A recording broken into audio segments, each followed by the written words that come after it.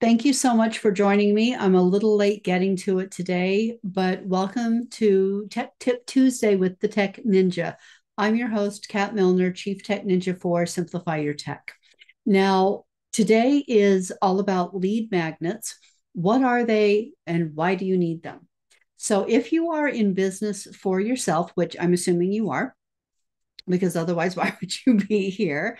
It is lead magnets are all about connecting with potential clients and bringing them into your world and creating that relationship with them so that they know, like, and trust you.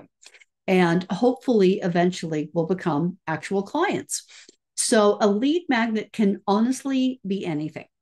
If you have written a book or are part of a book and you can take a chapter or a segment of that and turn it into a PDF, that's a great lead magnet. You can do a little video or record a meditation, have some tips or some tricks or your top 5 things that you've learned, whatever that is. You can do like a ton of stuff and make that into a lead magnet.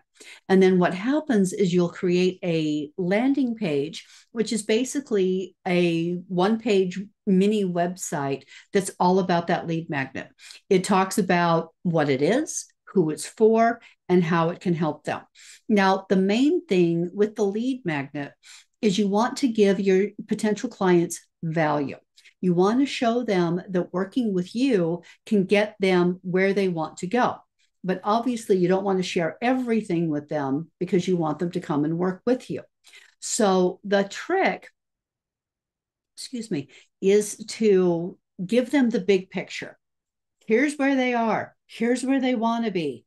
There's no bridge to get them there. But what you show them is that you have a plan that can help them get from A to B. But you don't get them completely from A to B. You show them a little tiny bit so that they get a small win and go, wow, what they do, what she does really works.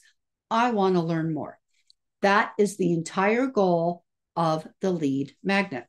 Now, what you want to do is have that landing page for the lead magnet, and then you'll have a form that they have to fill out. It may be a pop up, it may be a secondary page, but something where they put in their full name and their email address. You can ask for phone number too, but at the very least, you want their full name and address. And I usually split it up where it's first name, last name, and email address. That way, when I contact them, I can put in my automation, hi, first name, not the full name. But I do recommend getting that last name because you may end up with 300 clients named Cliff and not know which one you want to talk to sometimes. So having first name and last name really is pretty important. Then you get sure that you make sure that I can talk, really, I can, that lead magnet goes out to them. Usually it's set up through an automation so that when they submit the form, they automatically get emailed out that lead magnet.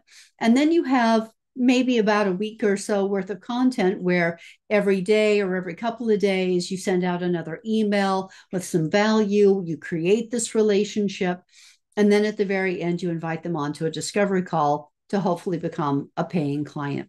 It really is that simple. It doesn't have to be overly complicated.